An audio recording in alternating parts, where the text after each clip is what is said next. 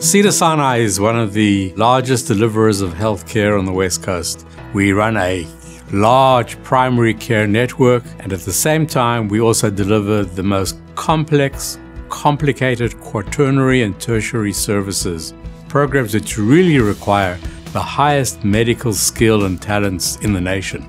Cedars-Sinai has gone through a tremendous transformation. We went from a high-quality, community-based hospital to an academic powerhouse. One of the great advantages we have, of course, is living in one of the most wonderful and diverse cities in the country, and it doesn't hurt that the climate isn't too bad either. We are blessed by a great environment, intellectually as well as personally, and that allows us to have the very brightest trainees who make our chances for continuing to push things forward and innovate even greater.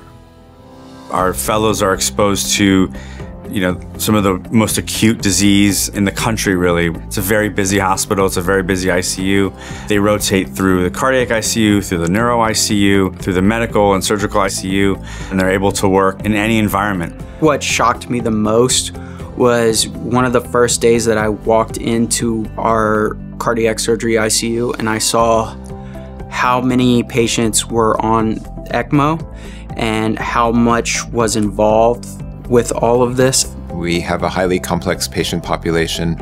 We look after patients from our heart transplant program, patients having undergone routine cardiac surgery, patients on extracorporeal membrane oxygenation. So undoubtedly it's the sickest unit in all of Cedars-Sinai Medical Center and a really exciting place to work.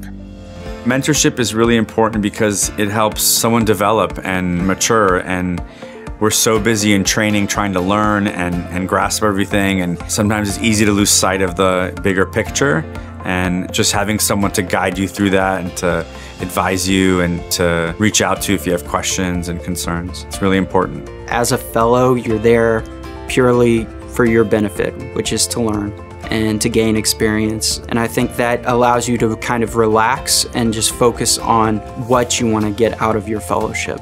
There's just an amazing amount of research in translational science. There are incredible clinicians, researchers, and people in labs who are doing things that are very relevant to anesthesia. And the careers that really blossom often happen at the intersection of care. So those kinds of opportunities are really abundant at Cedars-Sinai. What really makes everything run is really the people. It is very collegial here. Everyone's willing to teach as well as learn.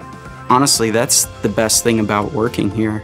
There's a moment where fellows look at you and they see something new. It's that aha moment. They've climbed a hill, they've gotten better at something, and it means that you're doing everything right. It's why we're here, to educate the next generation, and that's a reason to do what I do every day. Whoever trains here is going to get an experience that they wouldn't be able to get anywhere else. And from the training you get here, you could go anywhere and be put in any situation, and you would be able to manage it successfully. That's what this fellowship sets you up for.